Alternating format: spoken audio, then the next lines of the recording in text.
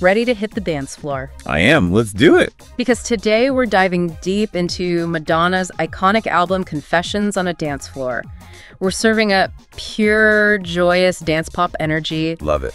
And trust me, there's so much more to this album than just Hung Up, though we'll definitely be getting to that. You're so right. While Hung Up was huge GE, I think what makes this album so special is how it all fits together, the way she put it all together. Yeah. 2005, releasing an album designed to be this continuous DJ set. Right. That was kind of radical. It really was innovative. It's like she created this sonic journey for the listener, with each track flowing seamlessly into the next. Definitely. Speaking of journeys, I went down a little bit of a Reddit rabbit hole on this album. Oh, nice. And let me tell you, the nostalgia is real. Oh, I bet. I mean, it's been almost 2 decades since Confessions came out. I know. It makes sense that it's basically soundtracking a lot of people's lives at this point. Totally. One listener even said they picture their dad blasting the album while they played GameCube back in the day. Oh. It's like this instant time machine back to 2005. That's the beauty of music, though, right? It can just take you back to that exact moment. Yes. But what I find so fascinating about Confessions is that it wasn't just drawing on nostalgia. Okay. It was also shaping the future of pop music. I see where you're going with this. The continuous DJ set format, the way it blends those classic disco vibes with modern electronic sounds. Right. It's like she predicted the rise of EDM and playlist culture. Exactly.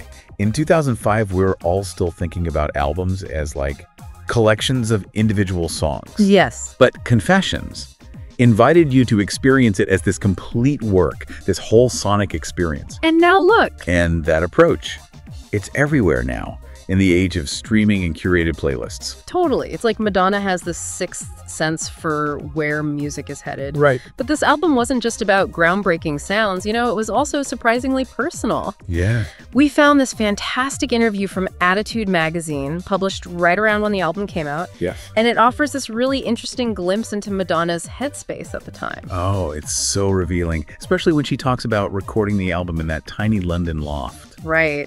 Talk about a contrast. This global superstar, tucked away in a small studio, creating these massive dance anthems, shows that even with all the fame and success, at her core, she's an artist, drawn to the creative process itself. And that really comes through in the music, I think. It's joyful, it's energetic, but there's also this like undercurrent of introspection, this willingness to reflect on her life and her career. Yeah. And you can definitely hear that in the lyrics, like in How High, where she sings, "If it's not love, then what is it? Because this feeling's got me questioning." Right. She's grappling with the price of fame, the sacrifices she's made, but she's doing it over these infectious dance beats. Exactly. It's like she's inviting us all to dance alongside her as she works through all these really complex emotions.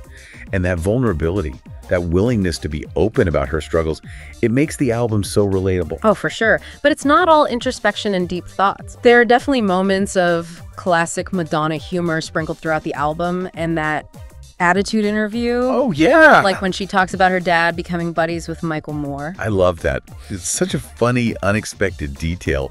It reminds us that even global icons have these totally relatable family dynamics. Yeah. Yeah, I'm Madonna, but I'm also a daughter. Yeah. I'm a friend, I'm a human, I have a quirky family. Yeah. It's those little glimpses into her personal life that make Confessions so fascinating. Absolutely. Like she's giving us a peek behind the curtain, reminding us that there's a real person behind the icon. Yeah. But let's talk about the music itself for a minute, because beyond those catchy hooks and infectious beats, there are some really interesting things happening musically on this album. Oh, absolutely. And speaking of interesting, we have to talk about Isaac. Oh, yeah, the Reddit threads were buzzing about this one. It's not surprising. Isaac is a perfect example of how Madonna blends genres and pushes boundaries on this album. Right. You've got those driving dance beats, but then she layers in traditional Yemenite chanting, creating this incredibly rich and evocative soundscape. It's hypnotic. But it also sparked some controversy back in the day, right? Yeah, I remember reading about religious groups accusing her of blasphemy because of the song. Yeah, there was definitely some backlash, which is something that Madonna's never shied away from throughout her career. True.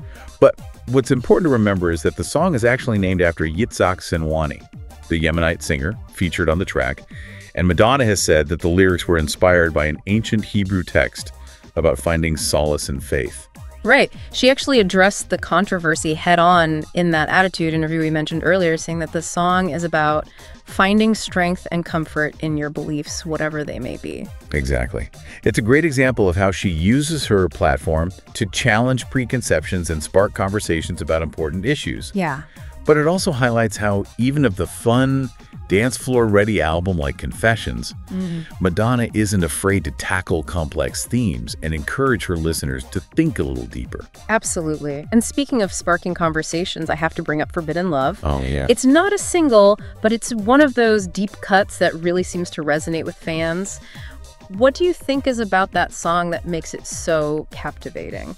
I think it's the combination of that pulsating hypnotic beat and those incredibly suggestive lyrics.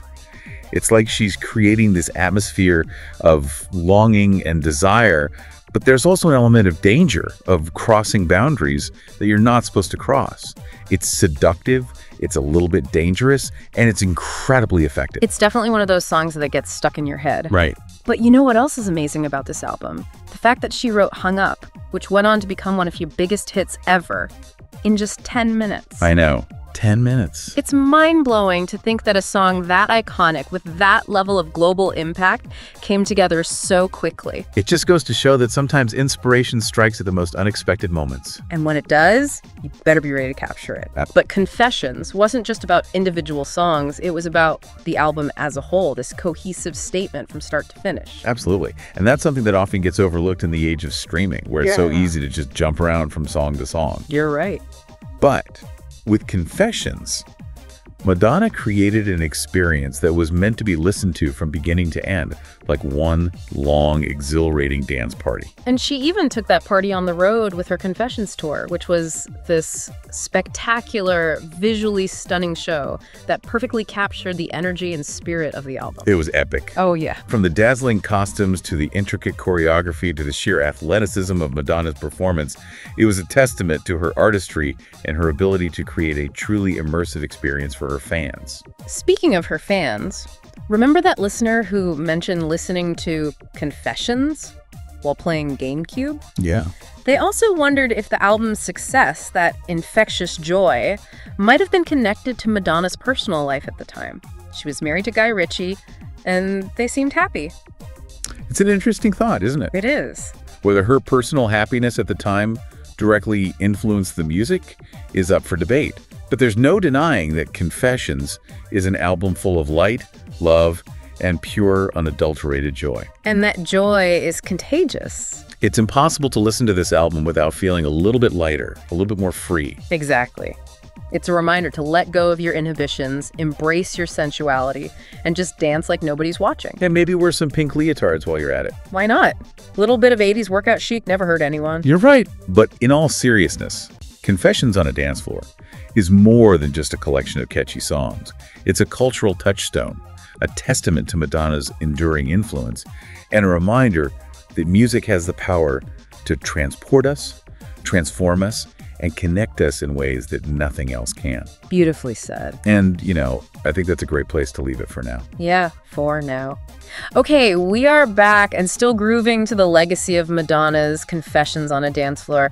Before we went away, we were talking about how joyful this album is. Yeah. That freedom that you just feel like radiating off of it. It just gets you. And how it connects to something, universal. It's interesting that you say that because Confessions came at such a fascinating point, I think, in her career. Oh, interesting. She had already proven herself as like a musical chameleon. Totally. Like constantly reinventing her image, her sound. Yes. But with this album, it really felt like she was, coming full circle in a way. Oh, yeah. Returning to her roots on the dance floor, but still pushing those creative boundaries. Yeah, it's like she was reminding the world, maybe even herself, right, that music and dance are at her very core. They are.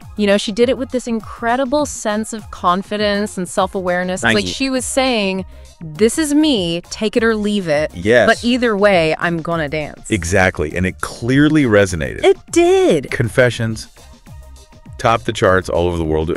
Won awards. I know. Solidified her status as a true icon. Absolutely. And I think it also had a huge impact on pop music as a whole. Oh, huge. It influenced all these new artists coming up who embraced that retro disco sound. Totally. And that just like unapologetic embrace of dance floor euphoria. Yes. Oh my gosh. It's impossible to imagine Dua Lipa's future nostalgia, right, or Miley Cyrus's like little forays into disco pop without Confessions on a dance floor. Oh, 100%. She really paved the way for that whole sound to come back. Totally. And it wasn't just the sound. Right. It was the attitude. Yeah. That sense of empowerment. Oh, yeah. Liberation. Yes. It's about owning your sexuality, celebrating your body. Yes. Not letting anyone tell you how to express yourself. And that message, it's timeless. It's so true. Like, it's as relevant today as it was in 2005. Totally. Maybe even more so. Maybe even more so, yeah. Go back to those Reddit comments for a second, though. Yeah. I do remember that one listener wondered if Confessions might actually be, like, the pinnacle of her whole career. What a question. It's a tough one. It's so hard. It's definitely up there. Yeah. I mean, it's one of her most iconic, oh, yeah. influential albums. For sure. You know what's amazing about Madonna, though, is that she never rests on her laurels. Never. She is always evolving, always experimenting, Always pushing it. always pushing herself creatively. Just true. She could have easily just been like, all right, Confessions was great. Right. I'm just going to keep doing that. Just ride this wave. Yeah, exactly. Like, just keep churning out similar dance pop albums. Right. But she didn't. She did. She went on to do Hard Candy, MDNA, Rebel Heart. She did it all. She's always exploring new sounds, collaborating with a new artist. Exactly. And that's what makes her such an enduring figure in music. So true. Like, she's not afraid to take risks, nope. challenge herself, keep her fans guessing. Yeah, exactly. So while, yeah, Confessions on a Dance Floor, it's undeniably a high point in her career. High point. It's just one chapter in this long and ever-evolving story. And what a story it is. I think that's the perfect note to end this on, you know? I think so, too. What a deep dive. I mean, if this doesn't make you want to go listen to Confessions on a Dance Floor, I don't know what will. I'm going to go listen to it again right now. Me too. What an album. Amazing. This has been The Deep Dive, your shortcut to being brilliantly informed. Thanks for joining us.